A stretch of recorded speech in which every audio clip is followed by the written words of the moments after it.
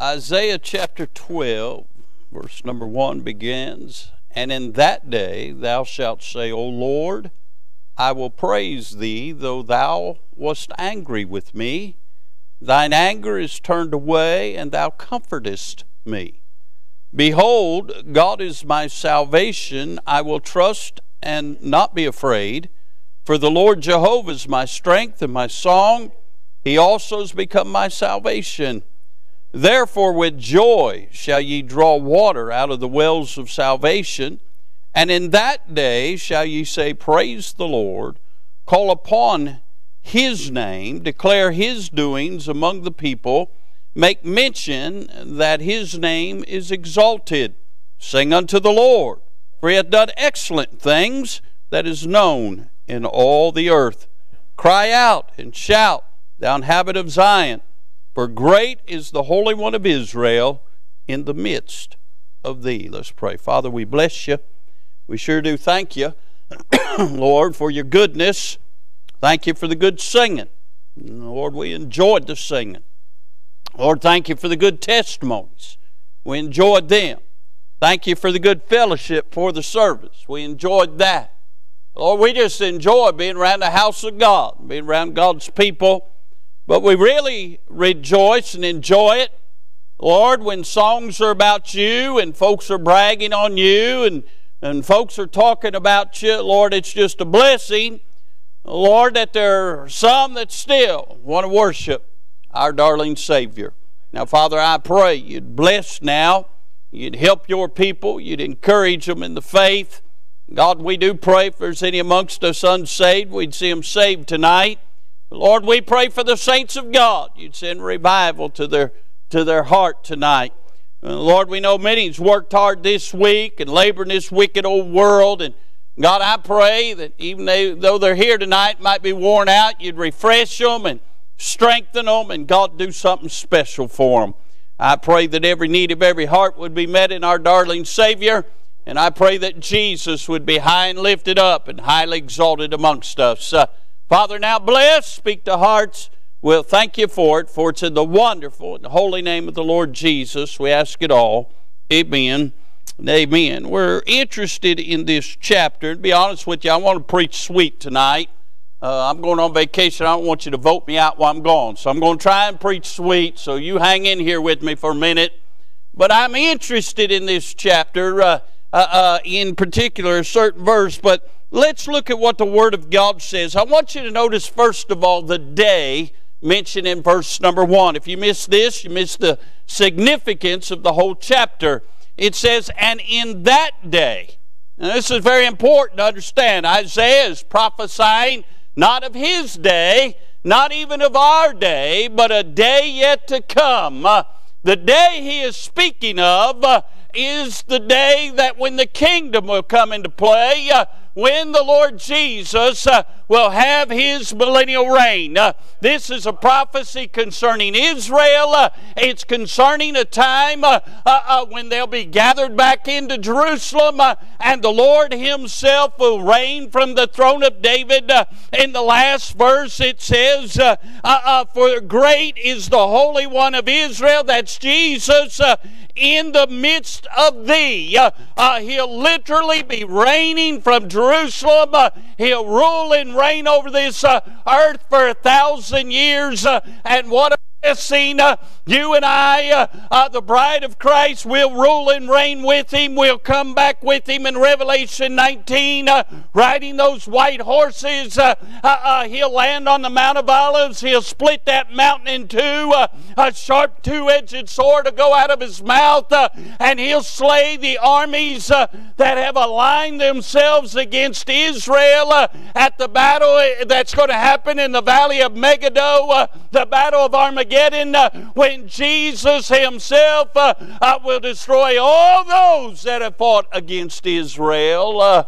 Now listen, we find in this chapter, he said, that though thou wast angry with me. Now it's very important to understand that. Look again at verse number 1. And in that day thou shalt say, O Lord, I will praise thee, though thou wast angry with me. Thine anger is turned away, and thou comfortest me. My dear friends, the Great Tribulation period, and I know you know eschatology, we've preached on it, taught on it. The next great event in prophecy is the translation of the saints, the catching away of the church, what is commonly called the rapture of the church.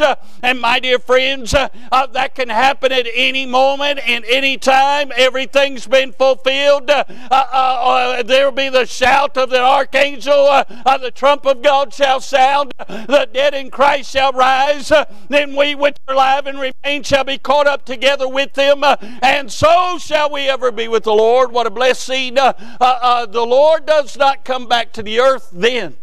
We rise to meet Him.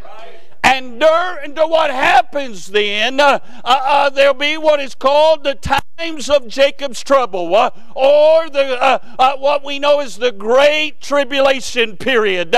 And while we are in heaven, while we are being judged at the judgment seat of Christ, while we are being given our wedding garments, and while we are enjoying the marriage supper of the Lamb here on this earth, things will line up where they'll end up with a one-world government, a one-world religion, where the Antichrist will show up. There's going to be anarchy in this world. There's going to be terror in this world. And the Antichrist is going to have all the answers. And everybody's going to fall in love with him and do what he says. They'll take the mark of the beast. And those that take the mark of the beast, friend, they'll be damned. They can never, ever have any hope of heaven. Now listen, this is nowhere in my notes, but I'm here, all right? Listen, the first 3.5 years of this 7-year tribulation, all that's going to be set up. And things are going to go pretty well. But then the second 3.5 years, the Antichrist is going to turn against Israel. He's going to hunt Israel down. Israel's going to be the lady that runs to the wilderness. She's going to be hunted. And those who had rejected the mark of the beast, they'll be hunted as well.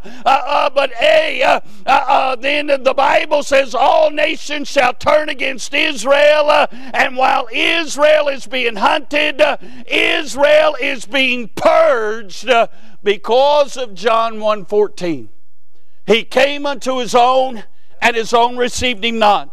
But as many as received him, hallelujah, here we are, to them gave he power to become the sons of God, even to them that believe on his name. You see, Israel's still the true vine of God. The church is a branch that was grafted into the vine. And we've been recipients of the promises of Abraham because of what Jesus Christ did when he reconciled us old Gentile dogs back to God through the blood of Calvary.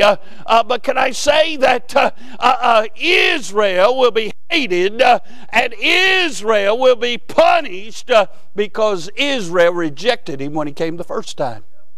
And the Bible lets us know in Revelation chapter 7 that there's going to be 144,000 Jews that come out of the Great Tribulation period. Now, I don't know how many Jews there are on the face of the earth right now, but it's going to be purged down to 12,000 of each of the 12 tribes of the children of Israel. And then the Bible says that there's going to be a great number that no man can number, from every tongue, kindred, and people. Now, let me just, right here, Parker for a second. 2 Thessalonians chapter 2 tells us that anybody that has heard the gospel and rejected the Lord Jesus Christ, when the rapture takes place, strong delusion will be brought on them to where they'll believe a lie, they'll take the mark of the beast, and they'll be damned. If they won't accept it by grace through faith freely now, they certainly won't be willing to die for it in the next dispensation. And my dear friends, that's what is exactly going to take place. I don't know all the particulars, and no one really knows all the particulars, but I know in every dispensation of time, God's always had a way for man to come to Him. After Adam and Eve sinned, God killed some goats and clothed them of their nakedness. And can I say, Noah found grace in the eyes of the Lord. Moses was given the law. Abraham trusted by faith. It's always been by the grace of God and by faith in believing what God said that righteousness has been imputed. When you and I believe on the Lord Jesus Christ by faith, we are then washed in His blood and robed in His righteousness, and it's always been a faith way. Now, I don't know how God's going to put it all together. I know there'll be some form of Old Testament worship, but there's going to be a way in the tribulation period where people can come to God, but they're going to have to be willing to die for it. Now, can I say this? I've heard it all my life. Well, what about all these Chinese people? What about all those Indian people and all those countries where they don't have the gospel? And God, if He was just, why would He let them people die and go to hell? Who said He's not just? Now, first of all, let me say, the gospel's been presented to every nation in the last 2,000 years. But there's been tyrants and dictators that would not allow it to be preached in their countries. Those men will have the blood on their hands from everybody that grew up in their nations. But God, being a just God and a holy God, realizes a lot of folks in those nations haven't heard the gospel now, but He'll make a way where, hey, they too can get to go to heaven one day. What a blessing. But can I say, Israel's going to be punished because she rejected God. And when He says, thou wast angry with us, His anger's been turned away, because now we're in the millennium. Now, they not only know the Lord, they get to see Him as He is. Now, let me just throw a wrinkle here right now. You and I, that'll be raptured out, we'll be given a glorified body just like Him. We come back to earth. That crowd that come out of the tribulation, they don't have a glorified body yet. They're still flesh and blood. That's why for 1,000 years they'll still have children. That's why we have to rule and reign with Him. That's why we have to constantly point to the Lamb and talk about the significance of the Lamb. And that's why after the millennium, Satan will be loosed from the bottomless pit, and he will cause an insurrection and cause some to challenge Christ again. And my dear friends, those will be destroyed with Satan and thrown into the lake of fire forever and ever. Because, you know, people say, well, here's the crowd that God's going to destroy. How can they be destroyed if they've seen Him?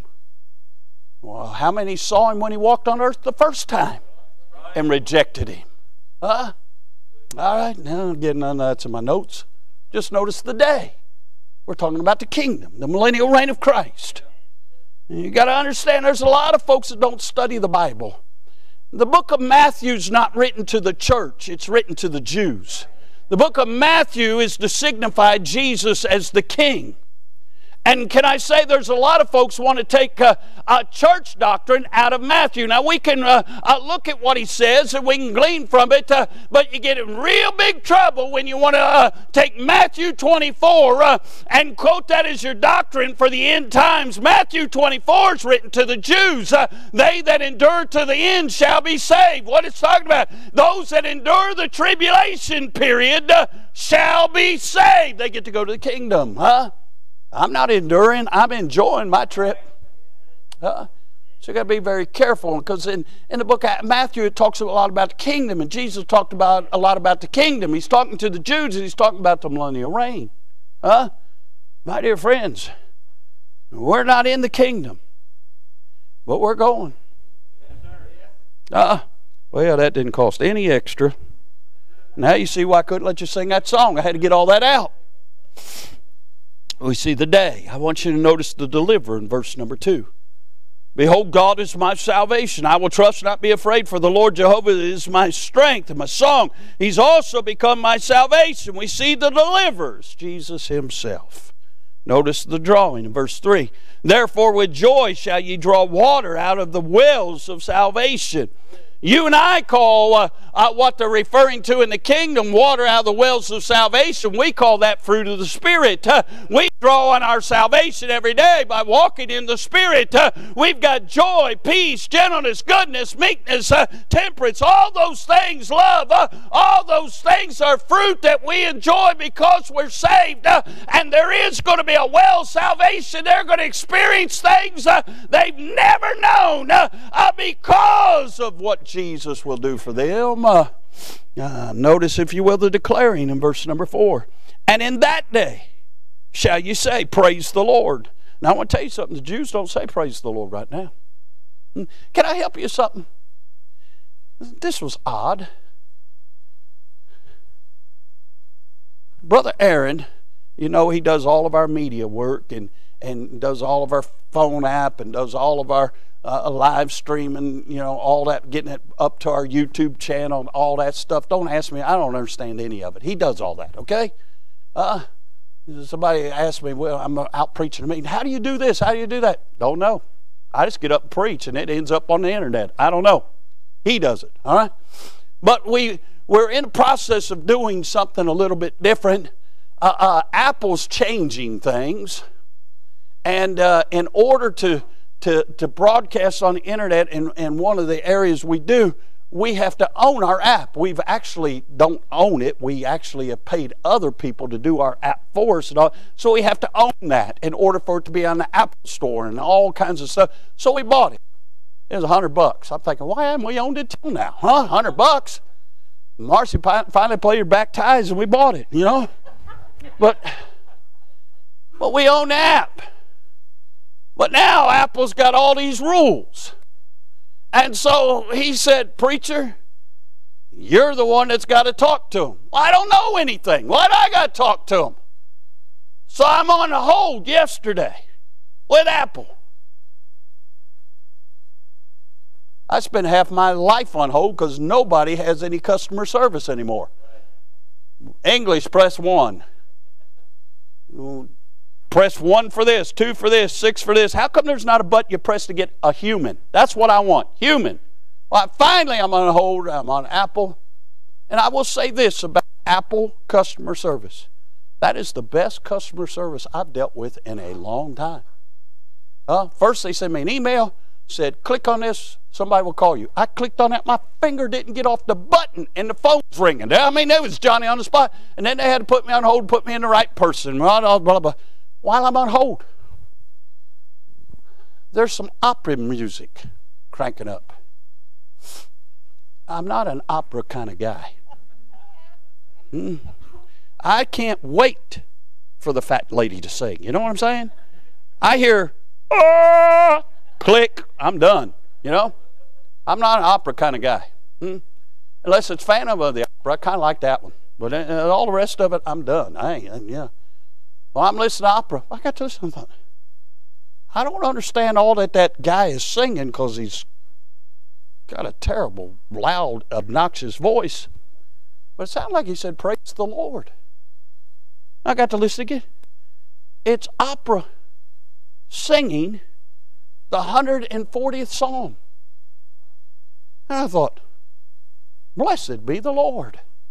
I'm glad Apple's getting our money.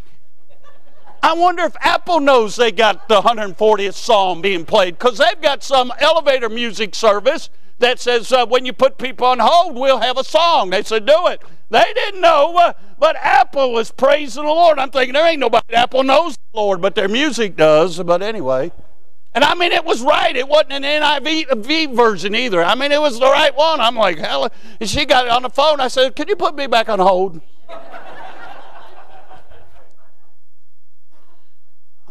But look, there's some declaring to be done.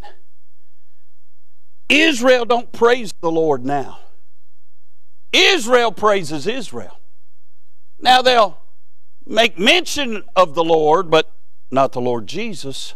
But again it says, and in that day shall you say, praise the Lord. Call upon his name. Declare his doings among the people. Make mention that his name is exalted. Kind of like we gave you opportunity to brag on the Lord. That day, Israel will be bragging on the Lord. Notice the delighting in verse 5. Sing unto the Lord, for he hath done excellent things. This is known in all the earth. Why? Because all the earth just got delivered. The ones that are left have been delivered.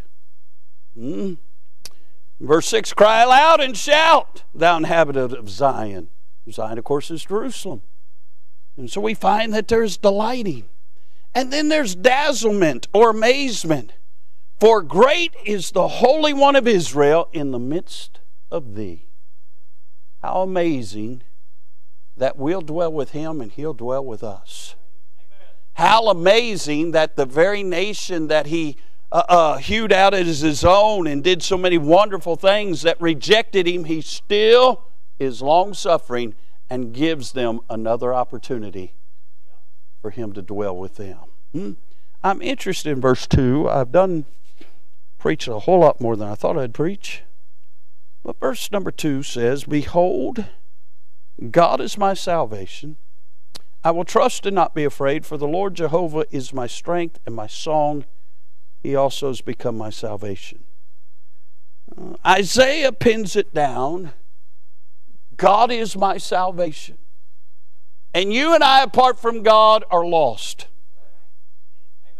I chuckle when people say, I got saved. No, you didn't get anything. You are allowed to receive salvation in the Lord. It's not your salvation. It's his salvation. God is my salvation. Me and myself, all my righteousness is as filthy rags. But hey, me in Christ, I'm saved forevermore. He is my salvation. It goes on to say that God is my strength. What a blessing. The Lord Jehovah is my strength. You and I, outside of him and his grace, we wouldn't have the strength to get through anything. But through him, there's nothing we can't get through. He is my song. What a blessing. And children of God have a song. Not a song that the world knows. Our song is a song of praise unto our God that he put in us when we got born again. But notice it says, the last clause of that verse, he also has become my salvation. Wait a second. Verse 2 says, behold, God is my salvation. And it closes, he also has become my salvation. Well, if he is my salvation, how come he has to become my salvation? Well, what he is really saying when he closes is, yeah, my salvation is in God. God is my salvation. But he has become my salvation. In other words, he has become my personal Savior. My salvation is of God, but my salvation is in Jesus. He has become my salvation. And can I say, the Lord's always been salvation. But until you got saved, he hadn't become your salvation. And so we see this, but I'm interested in the middle narrative of this verse. Notice it starts off, behold, God is my salvation. But look at the middle verse. The narrative changes from God to I. Look what it says. I will trust and not be afraid. For the Lord Jehovah is my strength and my song. There's a difference here. Can I say that he moves from God to I? He announces that he will now trust and not be afraid because of the Lord Jehovah. Now he starts off with God is my salvation. God, the term God means Almighty. He says, the Almighty is my salvation. But then he says, I'm going to trust and not be afraid because of the Lord Jehovah. Now, what does Jehovah mean? Jehovah means the self-existing one. See, God doesn't need anybody or anything. The reason that scientists and a lot of people have a problem with the Bible is God said, let there be light, and there was light. God said, and then it happened. God said, see, God's the self-existing one. God didn't need anything. God took nothing and made everything because he is God. He's almighty, but he's the self-existing one. He doesn't need anybody or anything for him to exist. And then we find that he calls him the Lord Jehovah. That's the almighty self-existing one. He said, I will trust and not be afraid, because he's more than just almighty. He's the almighty self-existing one. He is truly God, and he needs nobody else. Isaiah goes on to say, I am the Lord, and beside me there is none else. And so we find that explanation. The Lord Jehovah is become his strength and song, and has become his salvation. And so all that in mind, I just want to throw this out for a minute. I want to give you this little thought. I want to preach on the impact of Jehovah, the self-existing one. The impact, how he impacts. What is so significant about the Lord Jehovah? What can I say? He impacts like no one else can because of, first of all, what the name Jehovah itself is saying. If you break down Jehovah in the Hebrew language, it is actually three words making one. J or J-E, and the actual Hebrew word would be J-A-H, but J-E means him to come. Ho, the H-O, means him who is. Va means him who was. It's him to come, him who is, and him who was. He is the eternal God. He's Alpha Omega, the beginning, the end. He's from everlasting to everlasting. He's the one who always has been. He's the one who is, and he's the one to come. It can be summed up when Moses asked him, what is your name, that I may tell him? He said, I am that I am. That's my name. God is always in the present tense. He's I am. I see time is of the essence with us, but not God. God's always in the present. He's Alpha and Omega. He always is, because he's God. Hallelujah, the self-existing one. He impacts like no one else can, because of what his name is actually saying. But not only that, but because he's Jehovah Jireh. What does that mean? It means the Lord will provide. You and I can take refuge and we can be impacted. He has become our salvation, and we can know that the Lord will provide. I don't have to get up every morning worried if God's big enough to take care of me. Friend, if He can take care of the smallest of insects, if He can take care of the whole animal kingdom, if He can take care of the vegetation kingdom, if He can tell birds to fly, and when one falls to the ground, He doesn't miss its funeral. Hey, if He can provide for the fish in the sea, we're worth more than many sparrows to Him, friends. Hey, He can take care of you and I. I've known Him for 48 years, and He just constantly has provided every need supply. I've never been without. Hey, there's been times it's got lean, but it's never got empty. But most of the time, it's been pressed down, shaken over, bubbling over, because the Lord will provide. Hallelujah. He's Jehovah Jireh. He impacts like no one else can, because He's Jehovah Rapha. That's the Lord that healeth. What a blessing. He's the great physician. Matter of fact, I know many of us will have to go see a doctor, and a doctor's limited. He can only rely on what he's been taught. But Jehovah, He is the great physician. He's the one that invented us. He formed us from the dust of the ground. He knows every cell of your body. Hey, He's the one that invented medicine. He's the one that can take care of you and I. And if any healing comes, it comes from the hand of Him. We don't have time. Start going around the room of those. When it got out of the doctor's hand, the great physician stepped in. I think we got about 5 here tonight that Yeah, 1, 2, 3, 4, 5. Yeah, we got 5 here tonight. Had a cancer sentence. But more importantly, they had a salvation sentence. They knew the great physician. All of us here tonight, serving God, worshiping. By the way, cancer-free.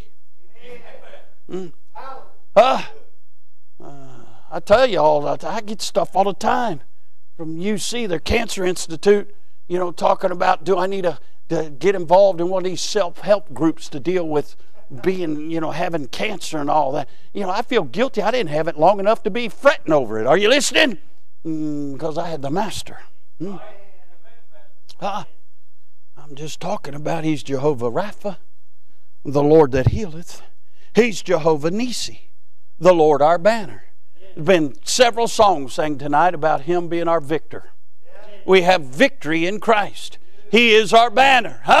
In ourselves we're defeated. In ourselves we're losers. In ourselves we're no match for the devil. But I've got good news. The devil's no match for our victor. That's why we can run to the battle, because we're in Christ tonight. And the Lord's already won the battle. We have the victory. He has the keys to death, hell, and the grave. He's the one that was dead and is risen. And He's alive forevermore. What a blessing to know. The devil don't even have the keys to his own house. Hallelujah. Because we have the victory. It'd do us some good every now and then to realize how victorious we are in Christ. A lot of times I see folks walk in on their lower lip, and I can understand having a bad day.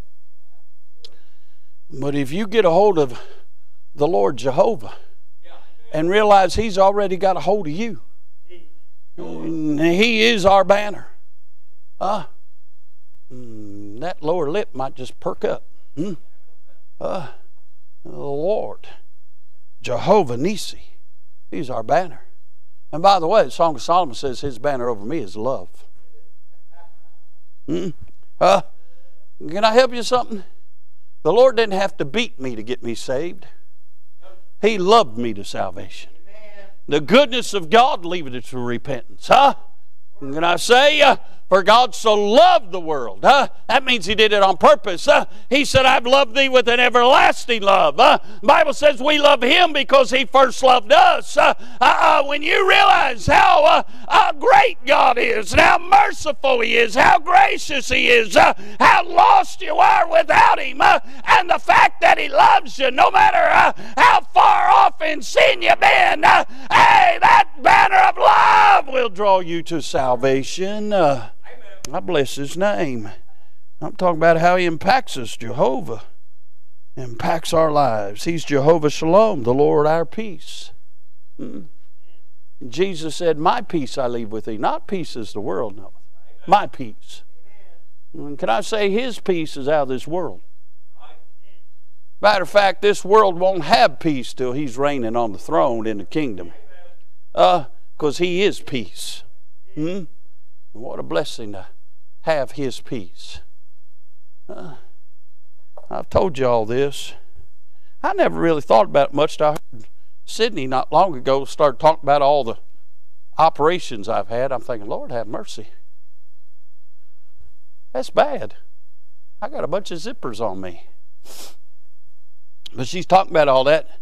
But it's amazing. Every time I've had to go in and have surgery, and I understand people are made different. I understand that. You got high-strung people, you got low-strung people. You got, people that by nature just kind of fret a little bit, and then you got people by nature who don't really care. But every time I go in to have surgery, I guess they're prepared for the worst. And they put that blood pressure cup on me, and they take my heart rate. My blood pressure is always normal. And they look at me a little funny, and then my heart rate's always about 52. And I guess they're used to people's hearts beating out of their chest because they're anxious because they're about ready to get cut on. But you see, before I go into that operating room, I already know who has me. And can I say, I don't ever go and let anybody cut on me unless I got the peace of God on the whole thing. I love you, Brother Brian, but if you come in with a scalpel, you're not cutting on me. I don't even have to pray about that, bro. I've seen you cut your beard sometimes. You know what I'm saying? But listen, why is that? Because I got the peace of God. Amen. Huh? Say, preacher, you might die. Don't threaten me with heaven. I got news for you. We're all going to die unless Jesus comes. But listen, I've got this assurance. I'm in His hand, and His hand's in the Father's hand. And nothing can come to me unless it comes through His hand. So He's in control.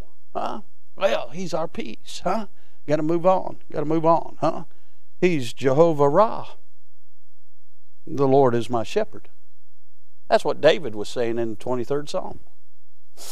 What a blessing to have a shepherd who cares for the sheep. Who knows the sheep. Who knows where to lead the sheep. Where does He lead us? Green pastures. I watched just some of you right there. You heard a little thunder. Some of you got a little nervous right there.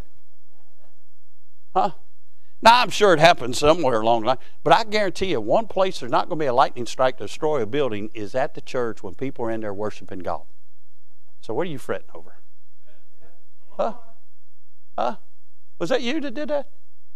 Oh, I thought you pointed to yourself. Oh, I thought, You know, that might be God just amening what's going on around here is what that might be, you know.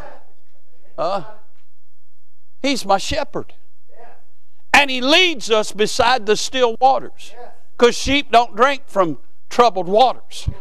And He leads us to green pastures. Doesn't say dried up nasty pastures. Doesn't say Georgia orange clay pastures.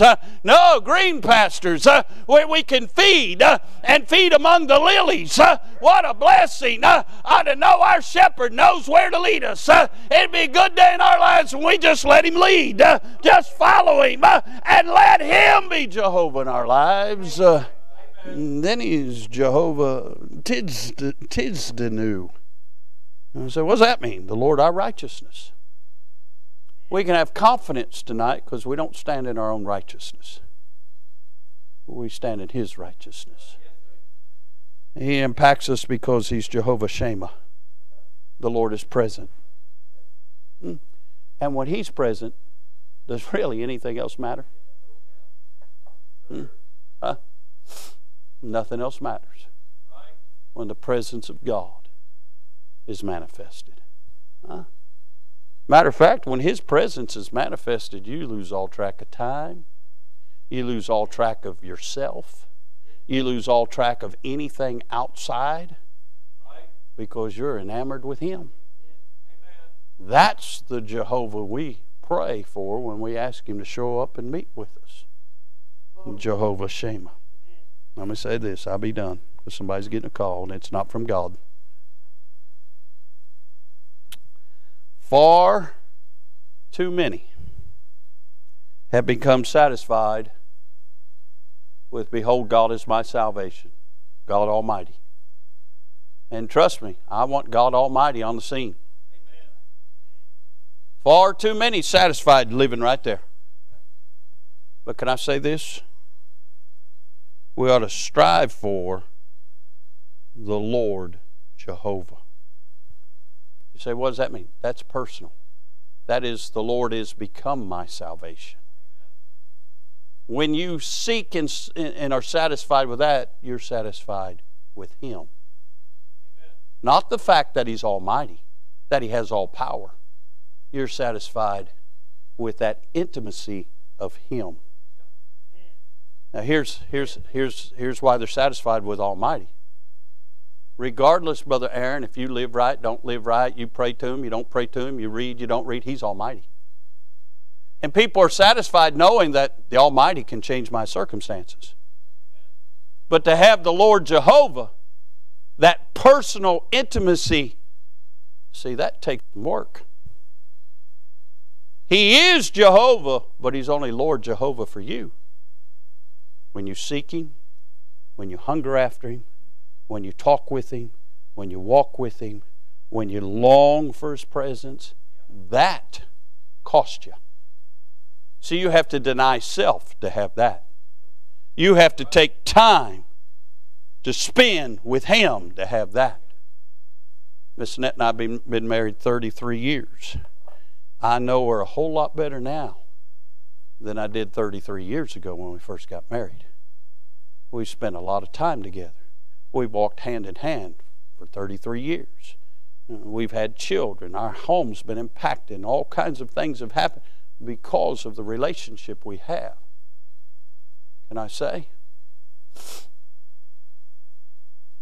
Don't accept anything less than the Lord Jehovah in your life. Don't accept anything less than that personal, intimate. He already knows everything about you. Why don't you get to where you know everything about Him? Why don't you get to where you can hear His voice? Why don't you get to where you can know His walk? You know, we can be at the grocery store and she can be in a different aisle, and I know what aisle she's in because I know her steps. I know the sound of her feet. She's got short legs. I've got it down. Do you know the steps of the Savior when He's walking up beside you? In the midst of thunder, can you still hear His voice? In the midst of the noise of this world, can you still discern God's voice? How about this? Do you know His touch? Do you know when He's speaking to your heart? Do you know when He's telling you to move up? See, that's when He becomes Lord Jehovah, when you know Him. And can I say, you just don't roll out of the bed and know Him. That takes a concentrated effort. And He does say, seek and you shall find. He does say, knock and it shall be opened. He does say, ask and you shall receive. But it's got to be a conscientious, daily discipline that I may know Him and the power of His resurrection. And my dear friends, that's when He becomes Lord Jehovah. See, Israel's always claimed they're God's chosen people. But in Isaiah chapter 12, He's not only redeemed them from the Antichrist, they say the Lord Jehovah has become my salvation. Now they know Him because He's in the midst of them. And they know Him. When He was in the midst of them before, they didn't know Him. Now they know Him. I wonder tonight, how much do you know Him? Is He really the Lord Jehovah in your life? Say, preacher, I'm saved. Wonderful. But is He Lord Jehovah? Do you have that intimate, tender, sweet, wonderful relationship with Him? Because that's what He really desires from all of us. He wants to walk with us in the cool of the day. And you can have that by getting rid of you and longing for Him. Let's all stand. Brother Clinton, come get a song of invitation. As they're getting a song ready, maybe God spoke to your heart. Maybe here tonight you're not saved. We'd love to introduce you to Him. So you too can say, He's my salvation. Maybe tonight you're saved, but you're just not as close as you once were. Well, you can get there again. Maybe tonight you've never been as close as what you heard. Well, you can get there. It's all about the desire of your heart. And it's Jesus reigning on your heart. Folks are coming. God spoke to your heart. Why'd you come? And they're picking out a song. Let's pray. Father, we love You. Thank You for the Scriptures. Thank You for Your goodness and Your mercy. Lord, why You ever desire to have a relationship with us, we do not know. But we are thankful we can walk with the Savior. Now, Father, bless in this invitation. These already in the altar, bless. Lord, I do pray if anybody's here tonight not saved, I pray they'd come give their heart to Jesus. Lord, I pray saved folks would desire even a closer walk with You than they've ever had before. You said in the book of James, draw nigh to God, He'll draw nigh to you. God helps folks to come. And God will thank You for what You do, for it's in Jesus' wonderful name we pray. Amen. Did you know that IBC is now on iTunes, TuneIn, SoundCloud, and Google Play? Head on over to your podcast provider and subscribe today. And as always, thanks for listening.